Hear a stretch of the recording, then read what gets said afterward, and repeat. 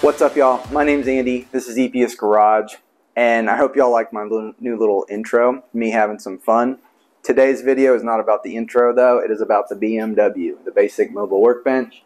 I did another upgrade. If you remember recently, I just upgraded my top, and I did a short video on doing some 3/4 inch dog wedge holes. Feel free to check those out. I'll link them both. This bench, when I got it, had a lot of open space, so you put your stuff in the bottom, and then you've got 12 to 13 inches of space doing nothing. So I thought, what better way to put some drawers in there? I made these drawers 100% out of scrap wood, including the slides and everything, which I have to, because look at this horrendous mountain behind me, utilizing some of that.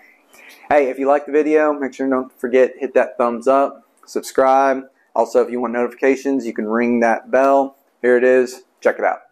After measuring my space where I wanted my drawers to go and knowing what width I was going to need, I got my scrap wood and I started cutting them down to size. As soon as I got the sides cut, I took them over to where they were going to be going and just kind of started playing around to make sure they were going to fit, if that was the right size, and just make sure everything was going to come out all right before I started going any further in the process.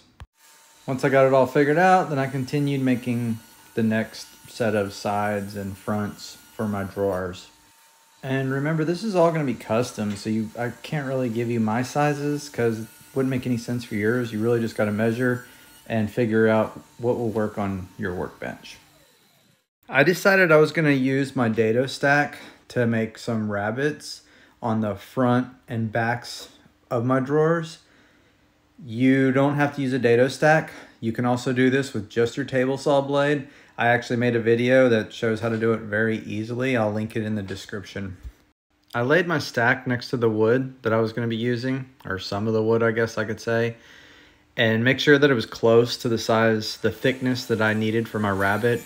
The problem I ran into, though, is I was using scrap wood, so every 3/4 inch sheet of plywood is not all exactly the same. So it was close, but I knew it wasn't going to be perfect.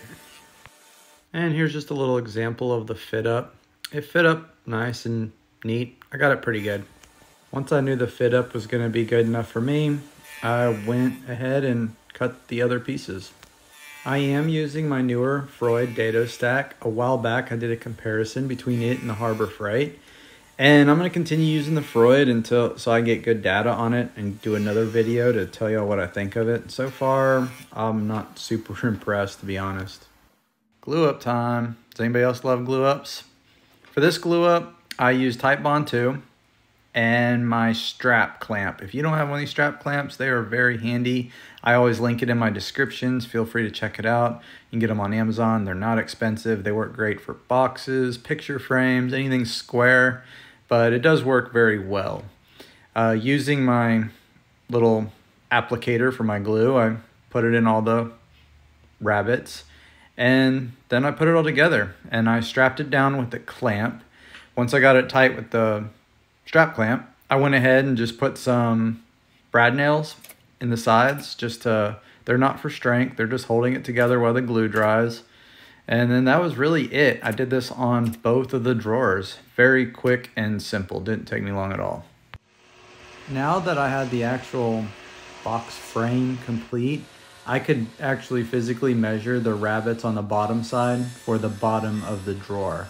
Once I did that, I could go over to the table saw and I cut the bottom using a piece of, I believe it's like 1/4 inch plywood I had laying around. After getting those bottom pieces cut, I went ahead and tested the fit up, and of course it's a perfect fit. Wouldn't expect anything else, would you? Knowing that the bottoms fit just fine, I'm gonna go ahead and add some glue. Of course, I'm using Titebond 2, and throw in some brad nails in there. Again, not for strength, just to hold it together while the glue's drying, and I can continue working. I link these shims in every one of my videos. They're so handy. You can break them apart. They come in multiple different thicknesses, but I'm going to use them here to space the bottom drawer from the top drawer slide, and that way they're perfectly spaced from the drawer. Now, I did a test fit up, and this particular piece of scrap wood was too thick for this application, so I had to turn it on its side. and try that. And that seemed to work just fine. From there, I can go ahead and throw some wood glue on there, put some brad nails in there, and it'll be good to go. It's really that simple for these type of drawer slide where it just slides in there. There's nothing to it. Okay, to be really clear here, this is not about looks. This was about using scrap lumber and cleaning up my garage and making more organizational space. And I think I achieved the mission. All this material was from my horrendous scrap pile, as you may have seen before. Ooh, yeah, it's bad.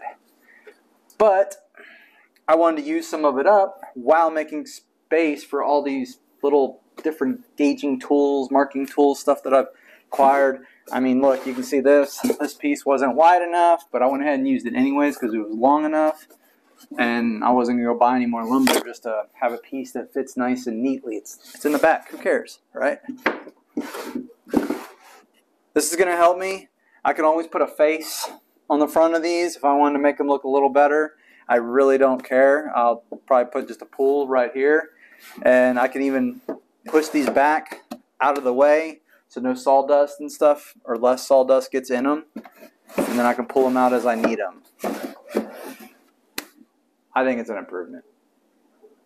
All right, thanks for watching. It's a great day today.